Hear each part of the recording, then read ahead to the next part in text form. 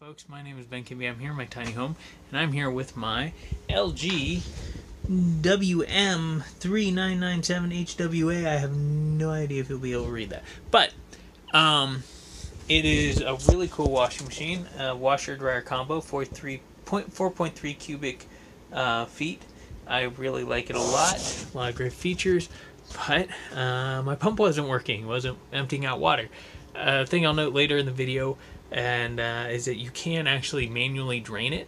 So like say if your pump goes out partway through a load or something like that and you have a bunch of wet laundry in there, manually drain it and you can run a drain and spin. You're gonna have to keep on trading out unless you have a gigantic pan or sitting right next to a shower or something you can drain into.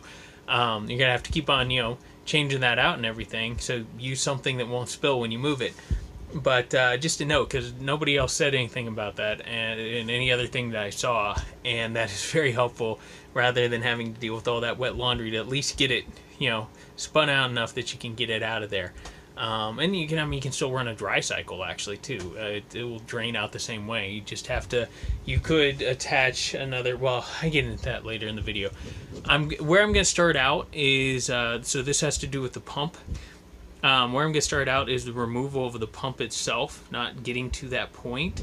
I go over how you get to that point later in the video when I'm going over how to reassemble it. I think there's a lot of videos out there covering the disassembly on these LG machines because all the washers are very, very similar, the front load washers, to this in all other aspects except when you get to the pump itself. So that's my cat Buddy. I was very unhappy that I've been doing a video and playing with my washing machine trying to get it working rather than paying attention to him. So I'm going to go ahead and go on to that next part, and I hope it's helpful to you. Well, actually I felt in there and I can feel, because you actually have two pumps on this, over there and over there, as opposed to, otherwise it's very similar in a lot of ways to most of the LG washing machines as far as how it's put together. And I can feel that there's definitely like some hair there in the pump.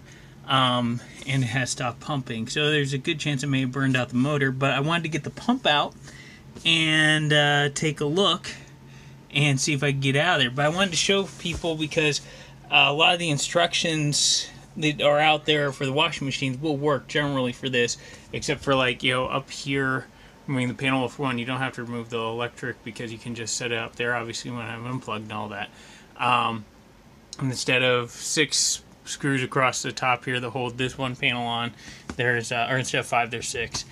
But the big difference is all the other things will show you and then you just remove these Phillips screws that would be right here, but of course there aren't any Phillips screws.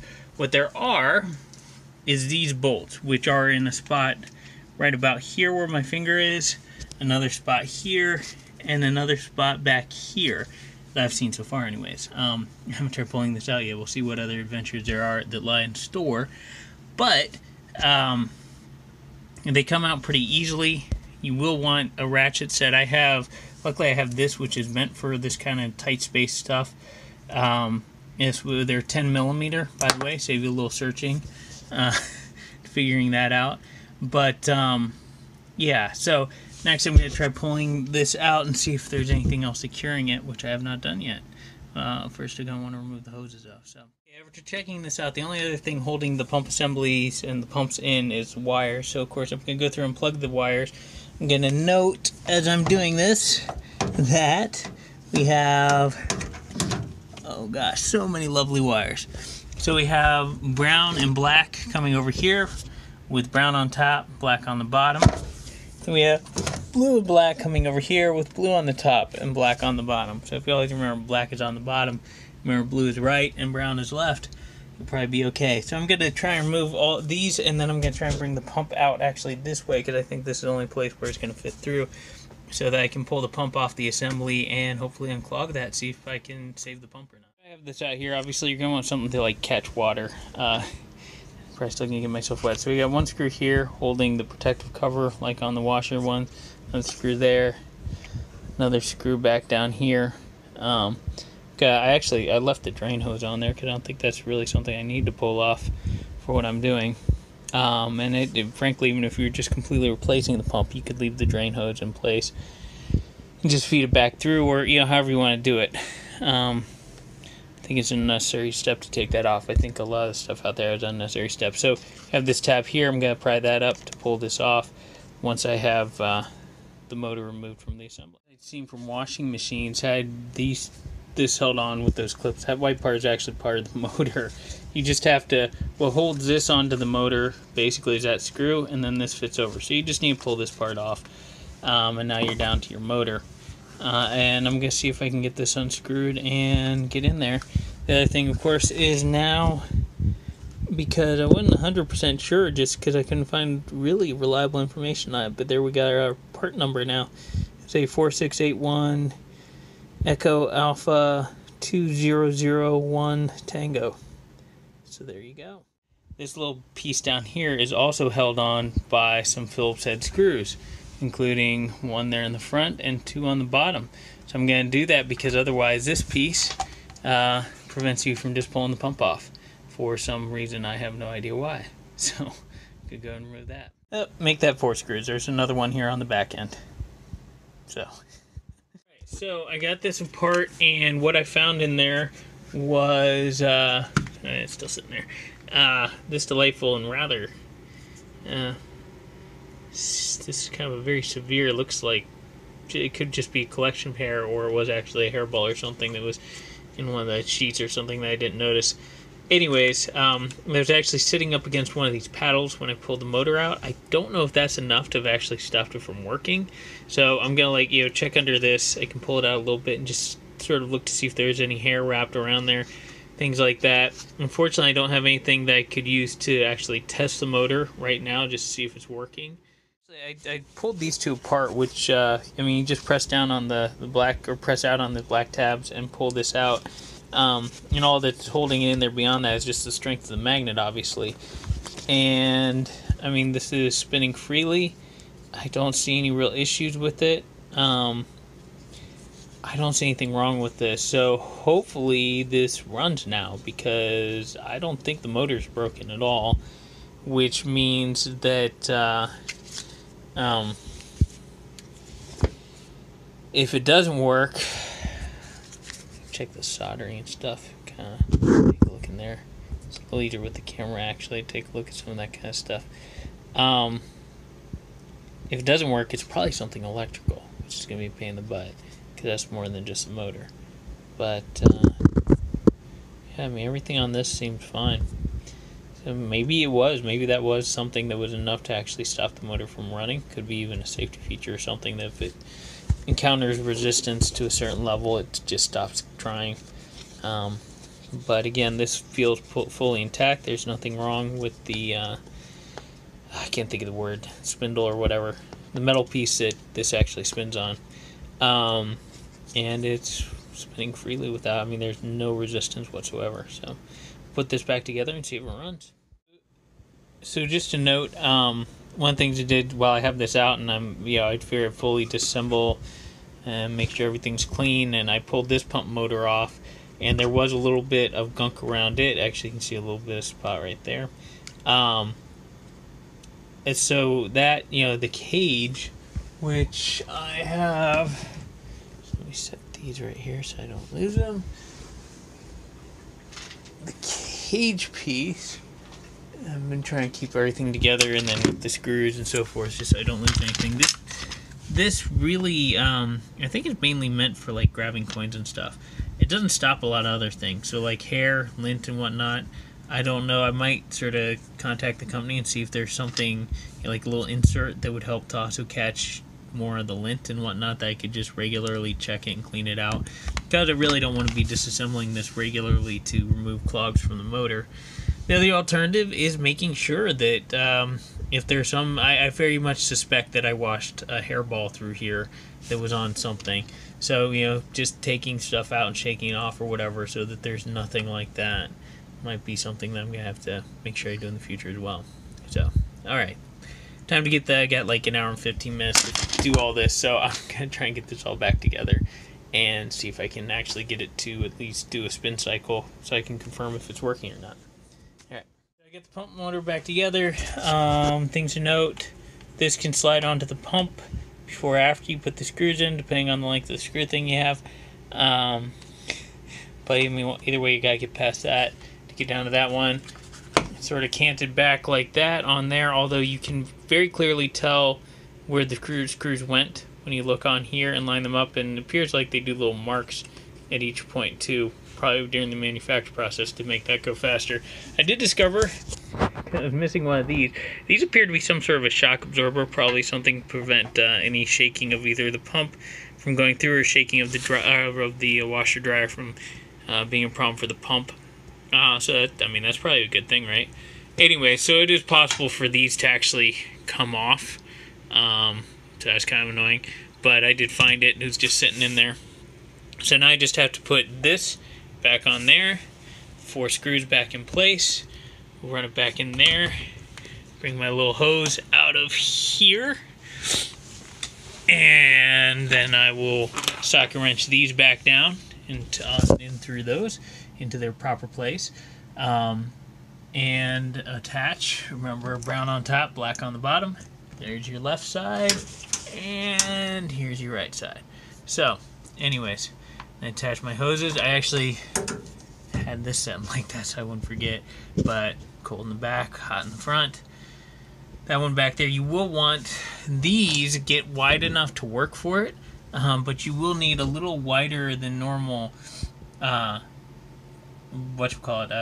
pliers or something like a channel lock, small channel lock or something like that type pliers, in order to get a hold of that and put it back on or take it off in the first place.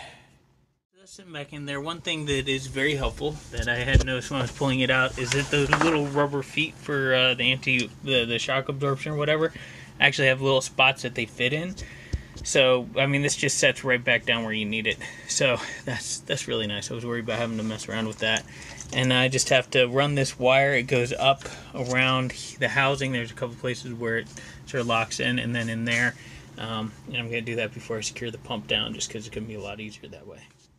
Thing, because a lot of the videos I've seen the people do with the washers, the way that they disassemble these is frankly completely bass-ackwards. I don't understand it. So I'm going to talk that through in reverse a little bit. So right now at this point, with the pump back in, I am ready to put on the front again. So I'm going to do that next, and I'm just going to basically, I did, like a lot of people talk about, disconnect this this over here, the lock, from there instead of trying to unscrew it. Last time I wasn't paying attention, I just unscrewed it first before I got a little ahead of the instructions. And yeah, this is much simpler, and also obviously that way it keeps the door closed when you're doing this, moving around and everything. So I'm going to bring this over here, and I am going to just lean over here and put this through there so I don't smash it. Lift up. You got your 3 points on your 3 points. Lift up, put this on those. Can I do it one-handed? I can do it one-handed. Somebody called them hinges, but whatever. I mean, it's easier to do this with that completely off, obviously. And then this will plug into there. And then I will close this up. I will go and put the 6 screws that go 1, 2, 3, 4, 5, 6 across here to hold this shut. So I got a couple screws in. That doesn't seem to be making it any more difficult to get this out around here, although it does have its pains to it and annoyances. It's a little bit around the top kind of tight, but that's just from so first of all, you just sort of flap this back and let it fall into that groove, and you're going to get this all the way on. And once I get the screws in, we'll get to that last part, which is that metal washer, which very few people talk about, I've noticed. Or not washer, the metal piece with the spring-loaded metal piece that holds this in place. And if you've already gotten to that point yourself and tried putting it on, then you know it's really, really freaking annoying. It's gonna become my starting point here, where I'm gonna have to go completely two-handed, and I won't be able to let go, or else I will fail. If it goes as it did last night, and this could take the entire remaining time I have until I need to leave. But basically, my implements of destruction. Butter knife. What I'm going to do, and here's where it gets fun and exciting, is I'm going to I get this in, and as much of the spring as I can in, and then I'm going to jam this into this piece and get a good grip, and I'm going to actually jam it up in there so that I have a really good grip. More than just a grip, that this is actually sort of hooked into it.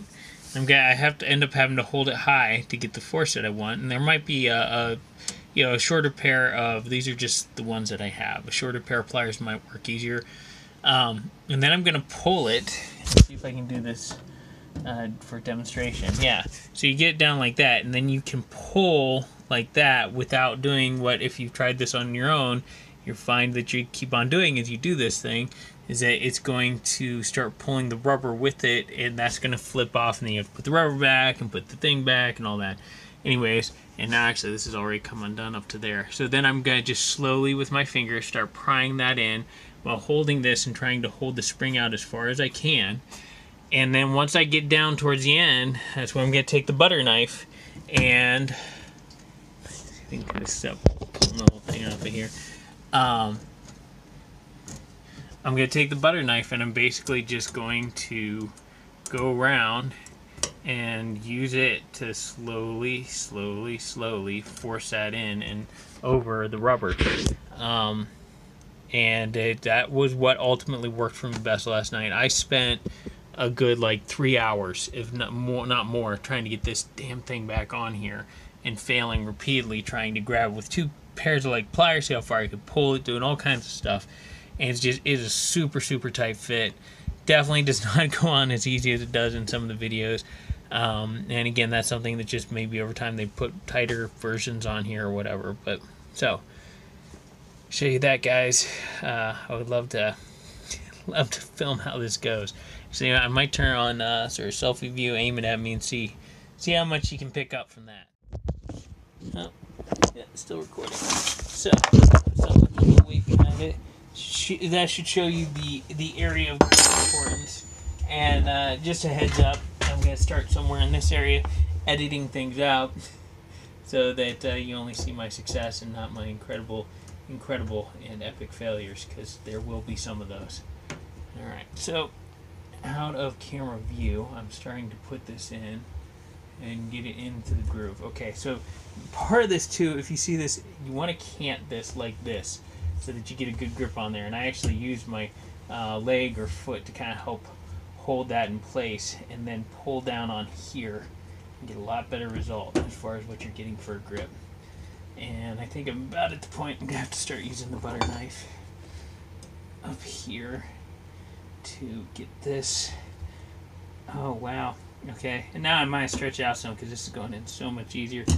Don't at any point start rushing. Don't anticipate victory too early. Alright, so I got everything down. I can't believe that went that smoothly. Be very careful that I don't knock that out. I'm going to take the butter knife again. And what I'm trying to do is get the tip of the butter knife actually under that metal edge to make sure that this is going in there. And here, now I'm going to start having issues. Very easy place to lose your patience and try to hurry too much. Slowly prying that over. There we go. I cannot believe that went that smoothly. Oh my God. Thank you, Jesus. That was fantastic that just worked out like that. I discussed earlier, I kept all of this stuff together as a single unit just so that, this can go back in any time, really. Line it up. Then spins to screw back in there. First one is this sheet metal screw. It's going to go in there. I will need 2 hands for this. And then after that, the long one, you can tell this one goes on there because it's painted white. So, yeah. Anyways. Alright, so we'll go to the next step after this. So sheet metal screw, this screw, put that all back together, snap your door back in place. When you take it apart, or even when you're draining, this door just comes right off so that's nice. Anyways, alright, we'll see. So there we are with that. And by the way, one of these things right here, and I mean you could even fit one of these on the end of a conventional screwdriver type thing. This does make life a lot easier for one-handed driving, since it holds the screw. Alright, so there's that is all together. and closed up. Then our next piece that is a little bit interesting is this, which I think I probably mentioned. I just find that, you know, there's enough room in these cables to just set this on top. Obviously, if you then shake the machine around a lot, it's going to fall off, put stress on your cables. Don't do that. So on this, just as when you're disassembling it, it's held in place by both a single screw. You do not need to remove multiple screws, and it has these clips right here, like that. One, two. These two here. You're pressing. Sorry about that. These two over here and over here. You're pressing down when you remove it. Then this third one over here. You're actually. My finger there, so I'm doing this upside down. This one actually presses up when you're moving it, but it also clips on along the top in a couple places. You can sort of see those. So you're going to snap that back in place. Make sure that it's snapped back in place all across. And it is. Alright. So that's done. So then there's one screw that you either remove when you're taking it apart, or it goes back in here.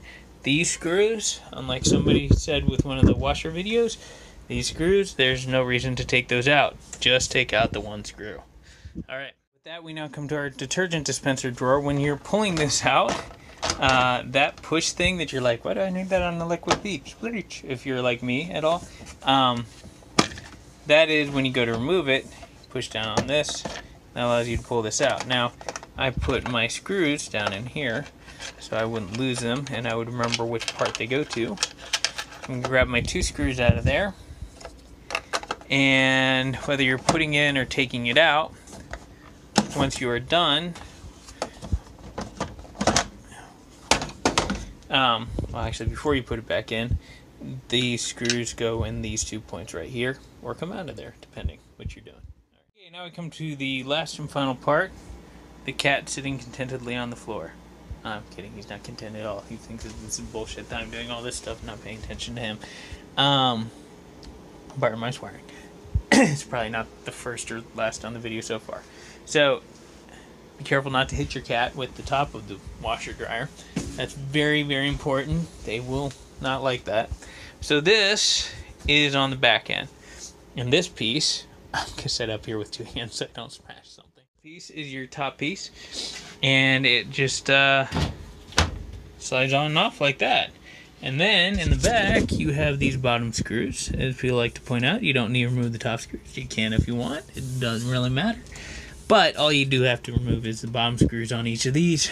And once I have these screws in, that'll be basically it. Now plug it back in. Before I go, if you do not have a level or own a level, get yourself a level and actually level this machine. Like you can see, this is not level enough. I have to get it to a better level than this. Which is a pain in the butt, and it's annoying. This is where I had it before, but I had to move the machine out to work on it, and now it's at a level because, you know, just messing around, moving around, moves the feet around a little bit and everything. So I'm gonna have to get down there, which is especially the way that I have it here in my tiny home. Big pain in the butt to adjust those, but do it. It is worth it. This machine is made to run perfectly level. And I mean perfectly level. And if you get it perfectly level, it will run amazingly and it won't shake your whole house, and it's gonna be, you know, it's a great machine. And if you don't get it perfectly level, you're gonna have problems and probably even create new problems and maybe even break the thing. So don't be lazy. Just take the time to set it up correctly rather than setting it up incorrectly and going on Amazon or Lowe's or whatever and leaving a bunch of nasty comments about how LG makes a horrible machine because you were too lazy to set it up right. Alright, that's my final 2 cents. Talk to you later.